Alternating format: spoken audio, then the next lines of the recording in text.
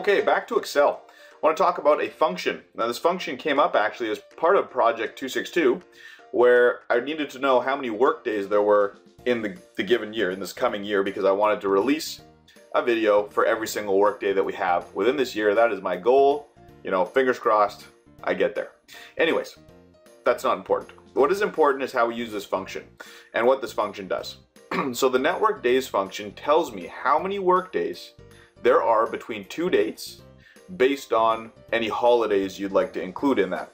So what this stops me from doing is, you know, okay, there's a shipment, it's going to be 20 days after the current date that it gets shipped. Well, I don't have to get out a calendar, count how many work days to give me an estimated date. I could technically use this function. So in this example, I'm just going to keep it simple. I have two dates, a start date, a finish date, a list of holidays. I want to know how many days, work days, are between those two dates. So equals network days, not network day, so network days. And then the three arguments you have are start date and end date and holidays. So my start date I've placed in A2, so I'm just going to either type in A2 or you can click on it.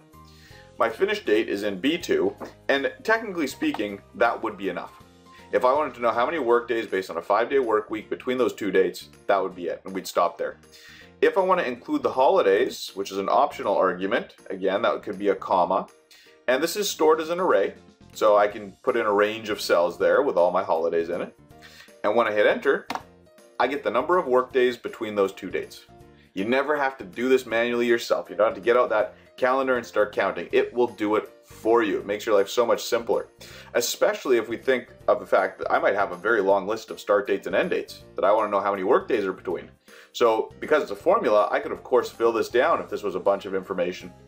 One word of warning with that: if you did fill it down, we would need to make sure those holidays, assuming they're always in the same spot, were set up as an absolute reference. And little tip for you here, as part of a bonus for this video: if you highlight a range and hit F4, it will automatically make it an absolute reference. Now, if you don't know what an absolute reference is, you can ignore that, and I'll go over it in a later video.